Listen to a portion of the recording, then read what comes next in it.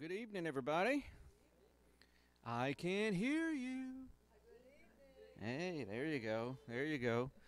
Well, welcome to our Wednesday night study.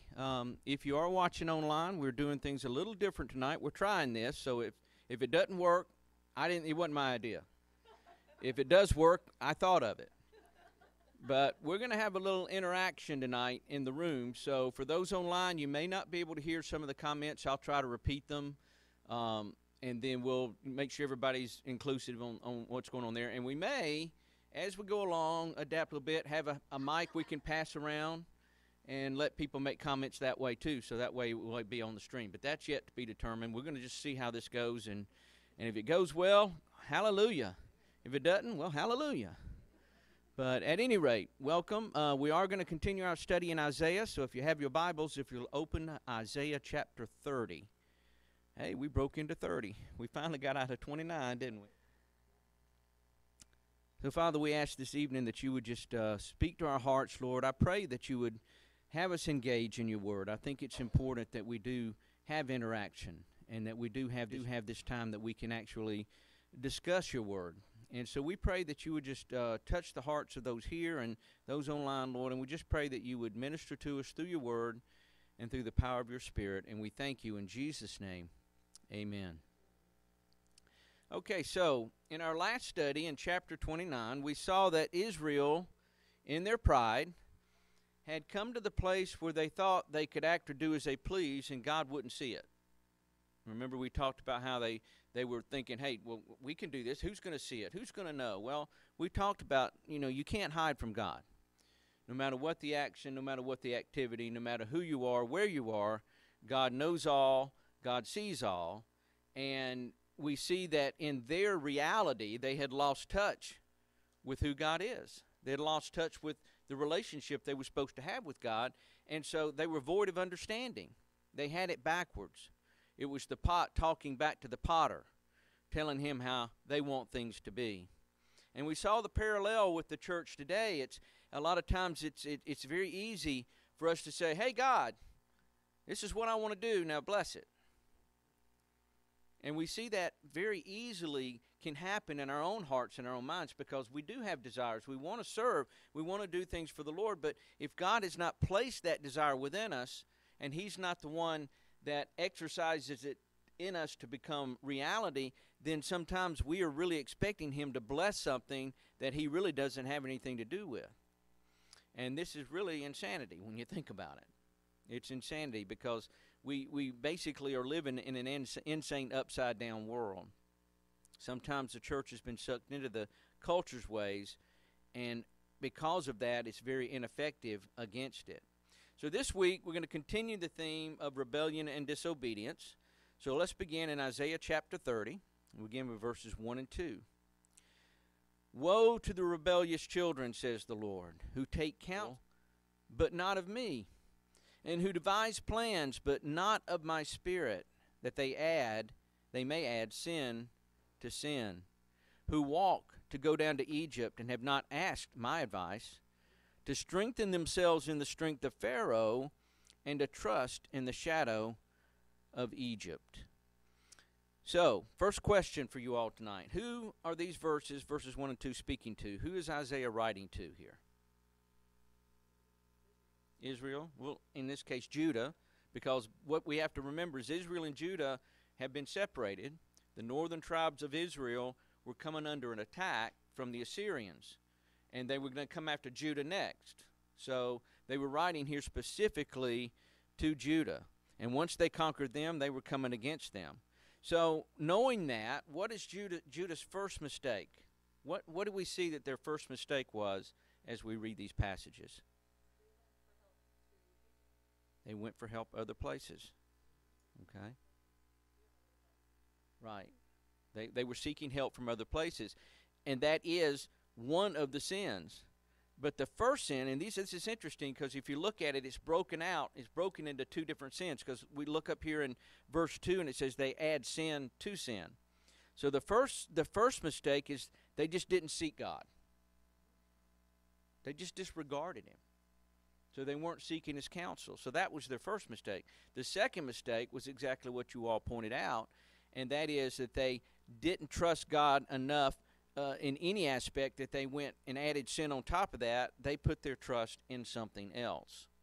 It's one thing to reject God's counsel. It's another thing to seek after foreign counsel after you've rejected God's counsel. Does that make sense? So they didn't trust the Lord, and they put their trust in something else. So how does this relate to us today? Can we kind of fast forward that into our place where we are today? How do we see that happening today in the world around us?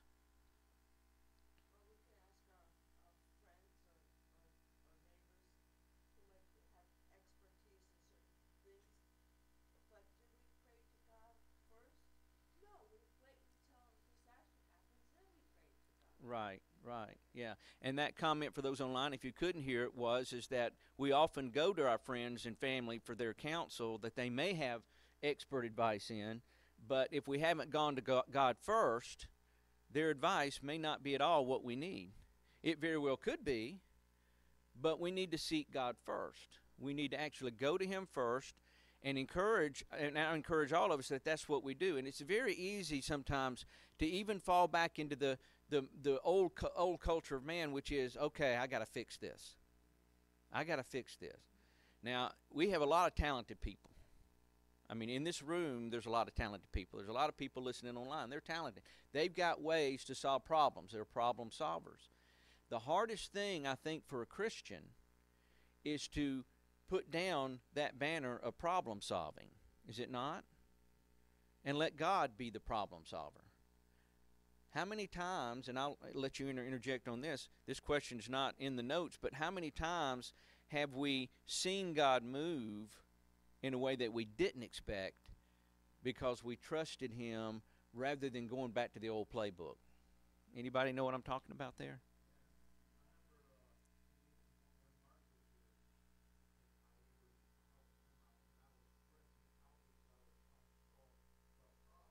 Mm.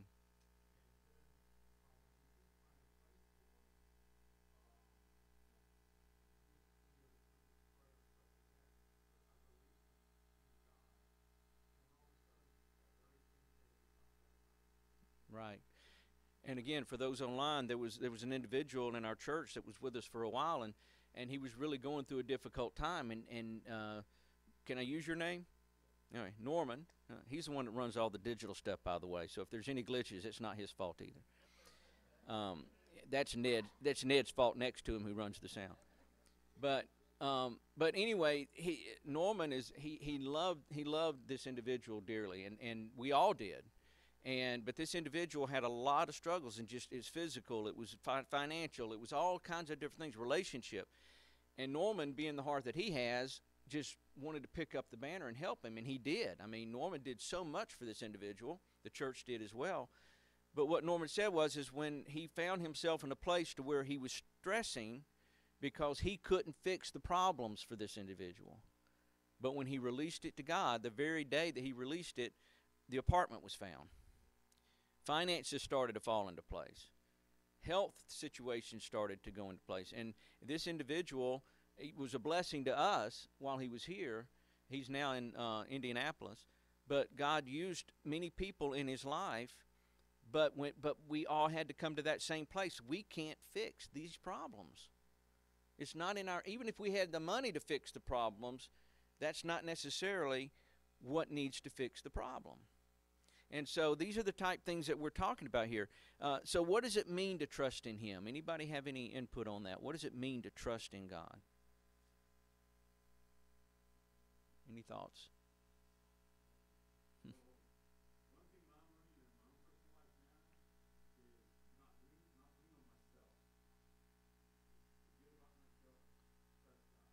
Okay. So Ned in the back said just to lean on God, not on yourself, and that's exactly what we're talking about. And it's a process. It's not an easy place to come in a relationship with the Lord. Again, a lot of our prayers are not, God, you take it. Or maybe they are, but then to say, okay, now you've had it long enough, let me have it back. But when we ask God to take it, we just let Him have it and then let Him do the work. Proverbs 3, verse... Yeah, okay, go ahead.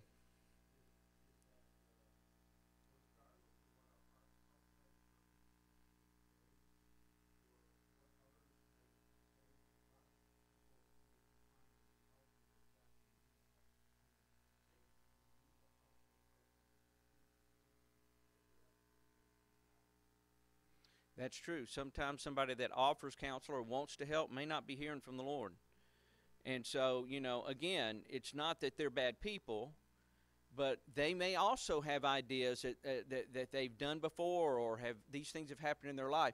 And again, this is a situation. I've mentioned this many times here at the church, and that is that we have to be careful not to put God in a box. And because God has done a certain thing in somebody's life doesn't mean that He's going to do the exact same thing the exact same way in somebody else's life. We have to let God move in the freedom by the power of the Holy Spirit to do the work. So as believers, we can't box God in somebody else's life either by saying, hey, if this is not helping, this is what you need to do. This is what God did in my life. This is how He did it. And if you're not doing it this way, so we have to be careful that we're not doing that. But Proverbs 3:5-6 says, trust in the Lord with all your heart and lean not on your own understanding. In all your ways acknowledge Him, and He shall direct your path. So trusting, for us, it means to give it to Him and then get out of His way. Just give it to Him and get out of His way. Yeah.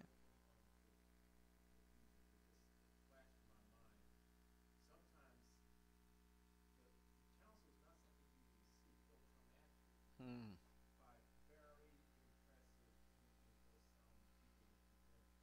Okay. Mm-hmm.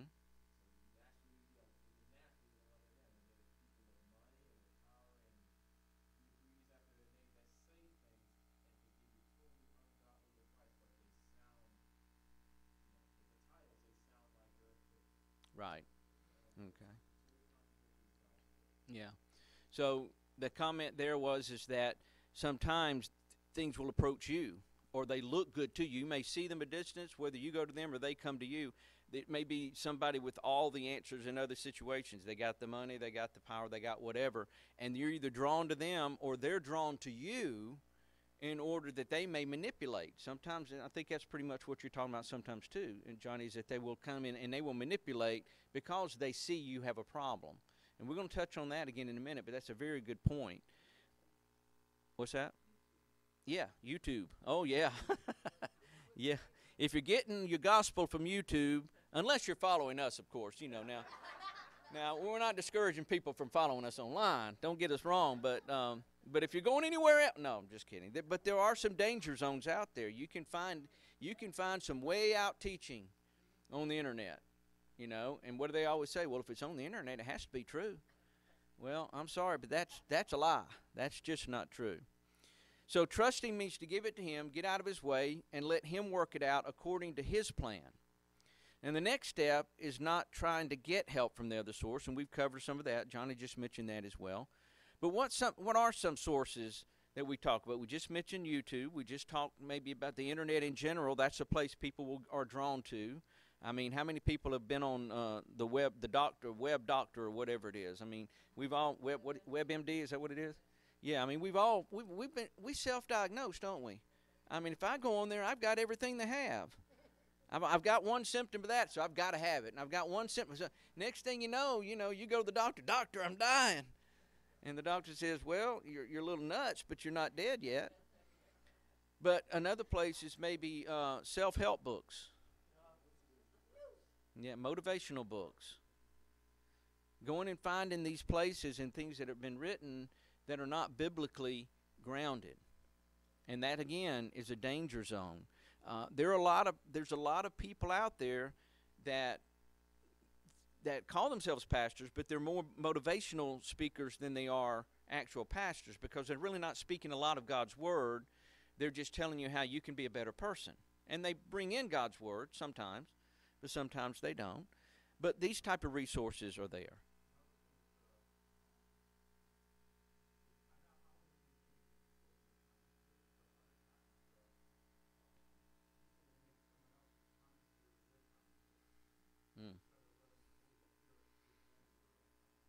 Okay, and that comment was about commentaries, that sometimes we focus more on man's writing about something than God's word itself.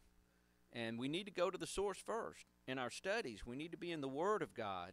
And what you will find is when you're doing that, and this is what helps me in my study time when I'm actually putting studies together. I honestly believe the Holy Spirit gives me the direction as I go through the text. And once He's given me the direction, then we kind of go through it, and He just places scriptures in my head. I don't have an excellent memory. I thank God for Bible Gateway and Blue Letter Bible, all of these sources that you can go to, because sometimes I've got the verse, but I'm thinking of it in the New King James Version, because that may be how I memorized it, or maybe the Old King James Version, or maybe the New International. So you have to type in a couple of phrase words, and then it pops up all the verses, and you can scroll and you can find the very one that the Holy Spirit spoke. And so I go to there first, and that's typically 90% of the time, no, 99% of the time when I'm doing a study, that's how I put it together. And then I'll go to commentaries. And what's amazing is when I do that, I see I can find which commentators at some point you don't go to, you know, because they're completely not in alignment with the Word or their way out there. But you have plenty that you can go to and draw from, and then you can even quote, because sometimes I'll be going through them and say, man, they said that better than I could say it, so I'll put that in. But that's not my main source. My main source is going to be the Word of God. And then another way that we have to be careful of is seeking worldly wisdom in general. Seeking worldly wisdom, because it's out there. And we can find a way to solve any problem out there if we seek hard enough. 2 Corinthians 1:12 says, "For our boasting is this, the testimony of our conscience, that we conducted ourselves in the world in simplicity and godly sincerity, not with fleshly wisdom, but by the grace of God, and more abundantly toward you." And this was the Apostle Paul writing. And so what he's saying is that we didn't come in here and present ourselves as know-it-alls in the world's way of doing things. We came in simplicity of godly sincerity. And he also has said sincere in simplicity of the gospel, the Word of God, the simplicity of Jesus Christ. So here in our text, we see Judah seeking help from Egypt, as though Pharaoh can be better help for them than their own God. In verses 3 through 5, "Therefore the strength of Pharaoh shall be your shame, and trust in the shadow of Egypt shall be your humiliation. For his princes were at Zoan, and his ambassadors came to Hanes. They were all ashamed of a people who could not benefit them, or be help or benefit, but a shame and also a reproach." So in these passages, what does it mean when he says the shadow of Egypt? And we read that. "And trust in the shadow of Egypt shall be your humiliation." What does it mean by that, the shadow of Egypt? Any thoughts?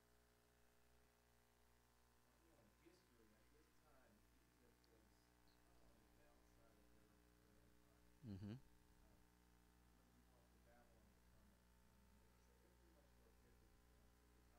Right.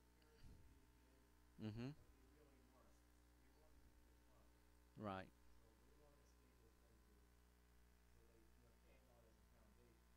Right. Okay. Right. Right. Exactly. Okay, so the first comment is that Egypt was already on the decline. It wouldn't be long before they were overtaken by Babylon. And the second is that there's nothing but a shadow outside of God, pretty much, is I think to summarize what you were saying. Yeah. Yeah, I mean, when you think about it, you're looking at God. You're looking at the awesome Creator. You're looking at He breathed life into man to begin with. He knows all things. He controls all things. Nothing happens that doesn't sift through His hand. And Israel has that history. They knew who God was. They had all the history of the exodus from Egypt. And here they are calling back on Egypt, of whom they know they were exiled. I mean, they moved out of all those years earlier. But again, we have short memories, don't we? We have short memories. But so they were going there as a shadow. They were basically just shadow boxing, if you will. You know, and there's nothing that a shadow boxer can do. You know, he can swing all he wants, but he's not going to hit anything. You know, now if you were making that shadow and you hit yourself, it still wasn't the shadow that hit you. You know, you just made a dumb punch.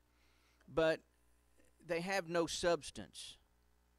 And when you compare any nation today, put our nation Russia, China, any nation you want to, as big and as powerful as they are, they're nothing but a shadow in comparison to God. He brings up nations and he brings them down. And God is in control of all things. Right. Mm-hmm. Yep. Right. Exactly. Yeah. Yeah. So in our culture, we're guilty of taking God out of the culture, but then blaming him when something goes bad. Yeah.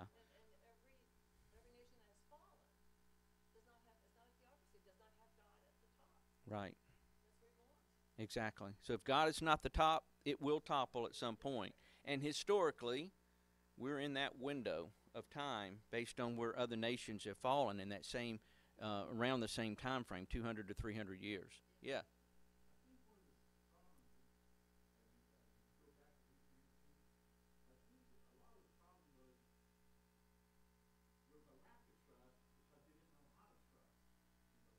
Hmm.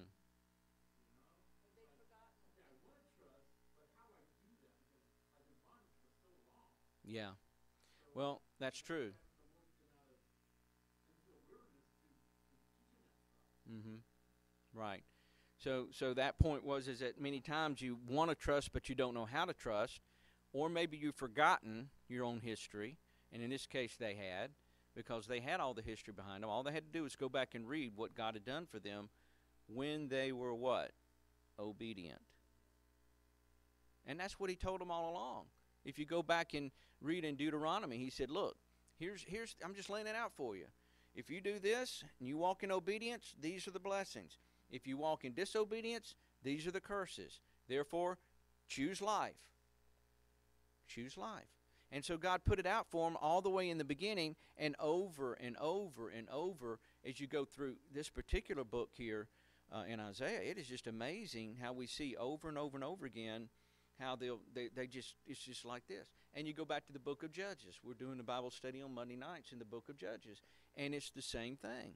You know, the judge steps in because God has mercy on the people after their disobedience. Then he drives out the ones that are bringing persecution to them, and they go that way for a few years. Next thing you know, and again, they did evil in the eyes of the Lord. And again, he delivers them. And again, they do evil in the eyes of the Lord. It's a pattern. It's human nature. But isn't that what we're supposed to be dying to? We're supposed to be dying to that nature. And that's a battle that we're going to face one level or another in our lives until we see Jesus face to face. So, moving on. Psalm 47:8 says, God reigns over the nations. God sits on his holy throne. And Psalm 102:15 says, so the nations shall fear the name of the Lord, and all the kings of the earth your glory. And those two verses alone show us that God is in control. And there are many, many, many more I could quote. I couldn't put them all in here tonight. But God is on his throne. He's never been dethroned. He will never be dethroned. No matter what we see happening around us, God is in control. So, any and all nations are under his hand of authority. So, again, why would you go to the weak for the help instead of the strong? So, let's look at verse 5. Does anybody have a comment on verse 5? And I'll reread it. They were all ashamed of a people who could not benefit them or be help or benefit, but a shame and also a reproach. Any comment on that?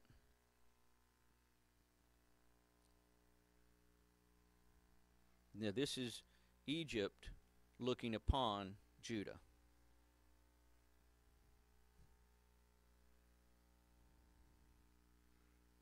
Da da da da da da da.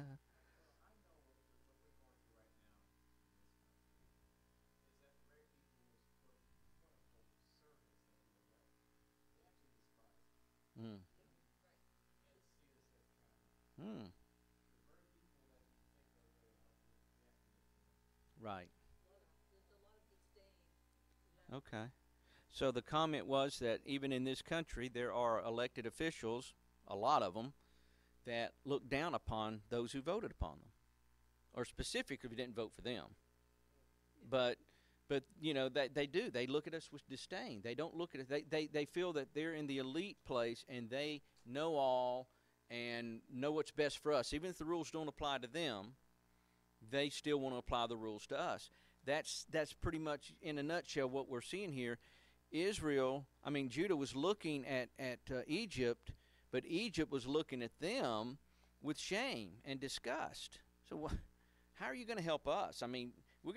You coming to us, and we're going to help you, but we don't even like you. Why would we want to do this? But, it was kind of a nonchalant attitude, really, that Egypt had here regarding what they were going to do. But according to this verse, it says they were all ashamed of Judah who could not benefit them or be a help or a benefit, but they would be a shame and also a reproach, and that's how Egypt looked at Judah. So we see that, but Judah still wanted their help. Judah still wanted their help. And that's just the mindset that Judah had at that point. We're not going for God's help. We'll go after a country who is big enough to help us, even though they despise us. And so they did. That was the direction that they went. So moving to verse 6 and 7.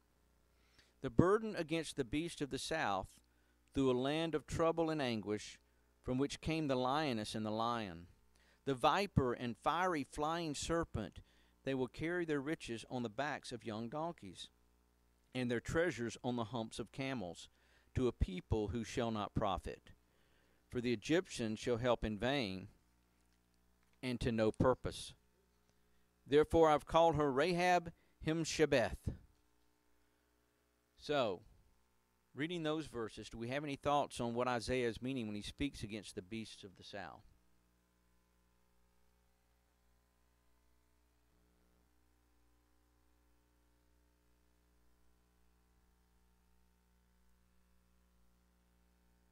Okay, so let's put this into perspective.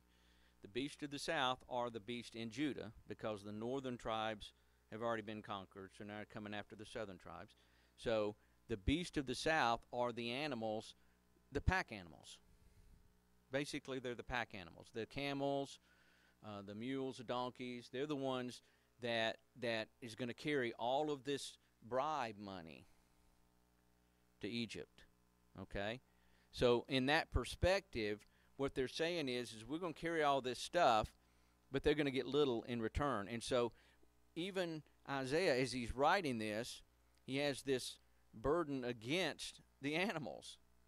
And it's not that he's despising the animals. I think he feels sorry for them. He's like, even the animals are being led to do something that's not going to benefit you guys. There'll be no benefit. You'll put your treasure, your gold and your silver and all this stuff on the animals' backs, and send it to Egypt, and you'll get nothing in return. Excuse me. Now, does anybody know what Rahab Himshebeth means? I know somebody's going to answer this because they've probably got footnotes. What's that? Rahab sits idle. Exactly. Now, what's that? Well, it could be to come to an end. Yeah, basically means that when you put all this stuff out there, there will be nothing in return. It will come to an end for you, and they will be taken captive, by the way. So it can mean that. But the main interpretation is Rahab sits idle. Now, Rahab is not speaking of Rahab the harlot. Okay? David Guzik says this: Rahab is a name, but it is also the Hebrew word for pride, and is sometimes used as a title for Egypt. Egypt will sit idly by as the Assyrians trouble Judah, even though they've packed all their treasure down there to pay them off. They'll do nothing for them. They would do nothing for them. So Rahab sits idle. Egypt sits idly by while the Assyrians move in, even though you've paid them to help you.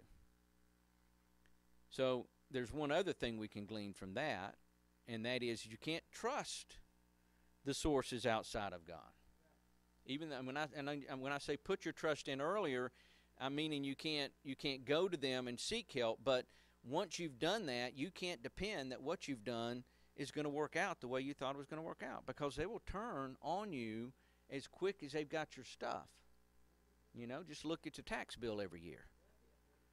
How many times have you paid taxes that were supposed to be focusedly appointed, appropriated to certain places? But it doesn't go there, does it?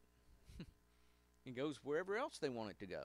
So when you look at that, you can see the same thing. When man has his way, he doesn't have to honor his word. And Egypt didn't honor their word. And God knew it, but God allowed Judah to go that way because that was their will. That was their will against God's will. That's the God that we serve. He does not override our will. He wants us to surrender it, but he won't override it. And each one in our lives have seen those same situations where, God, I wish you'd intervene. I wish you'd have just shut my will down. And God said, but I love you enough for you to make the choice so that you see the consequences and see that your wisdom doesn't measure up to my wisdom. And that's a lot of times how we grow, is through dumb mistakes, following our will instead of following God's will. All right, so what's it?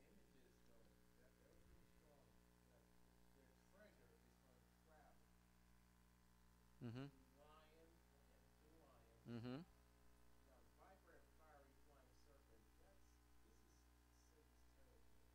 Yeah. Mm. Right. Yeah. Right. So the comment there is that through these animals, including the flying serpent, is that what the word was?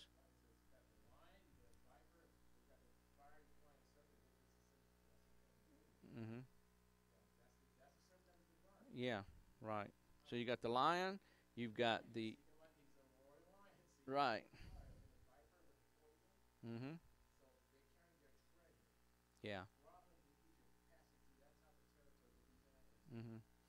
So basically, this comment is that their treasure traveled through the area that was controlled by Satan, and Satan was in all of that, and they were going to lose it all by going through there and giving it over to those things that represented evil, instead of, again, forgiving it to God and letting God handle the whole situation. Good.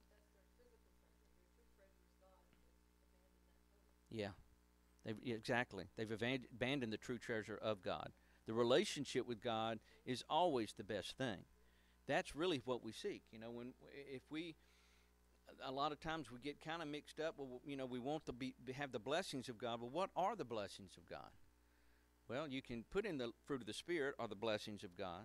You can put in the whole aspect of what God does in your life and how he ministers and raises you up.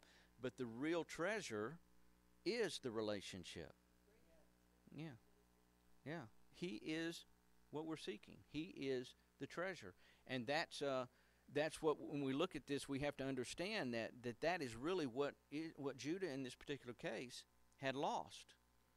They had already lost that treasure because they weren't walking in relationship with God. But then now they're going to give all their other monetary treasure over, and it's going to be gone too. And pretty soon the Assyrians would be moving in on them. So what do we glean from this study? Any one or two thoughts? I've got 3 thoughts here, but I'll let you guys go first. Anything particular that stands out at you in this study?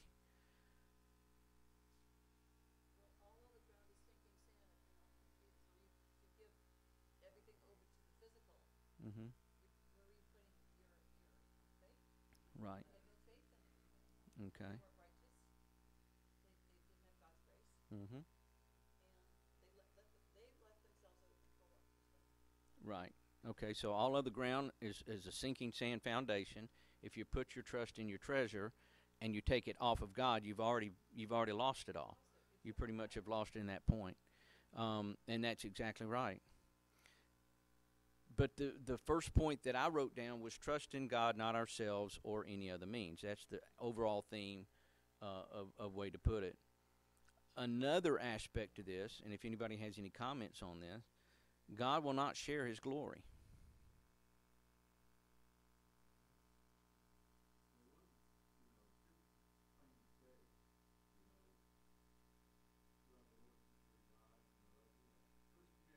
Mm-hmm. Love the Lord your God with all your heart, soul, mind, and strength. Yeah.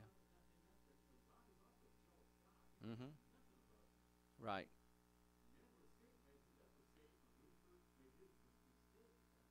Mm-hmm. Right. So you should have no other gods before him. He's a jealous God.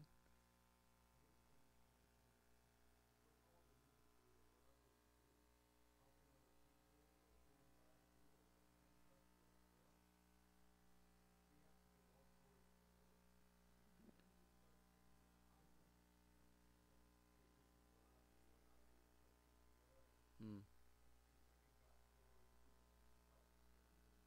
Right. So in any ministry or gifting that God gives you to do, we have to give him the glory for that as well. Otherwise, again, we're taking glory. And once we start doing that, it starts falling apart. It starts falling apart.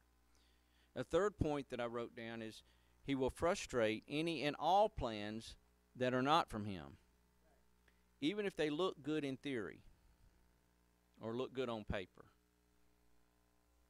I mean, anybody got any examples of that? Maybe anything you can share on how you've seen plans that look really good, but God wasn't in it, and he frustrated it, nothing lined up? I'm sorry? Hillary lost. Okay, that's as far as we're going to go on that one, but yeah. Yeah, he frustrated that plan, didn't he? Ah, good point. The heartbeat bill. Mm-hmm.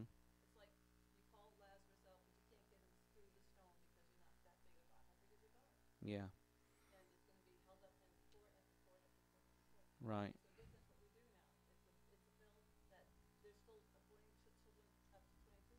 Mm.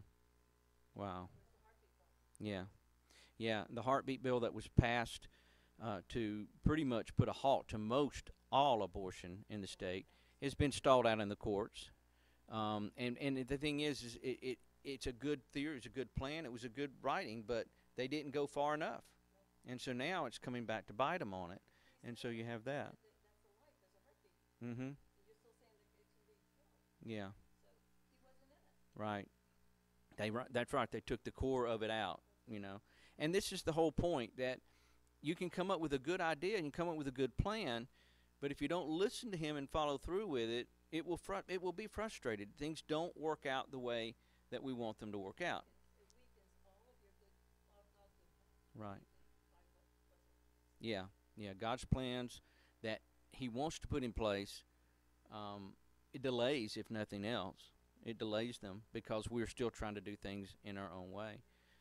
So, but he does. He frustrates those. In Job 5:12, we read, he frustrates the devices of the crafty so that their hands cannot carry out their plans.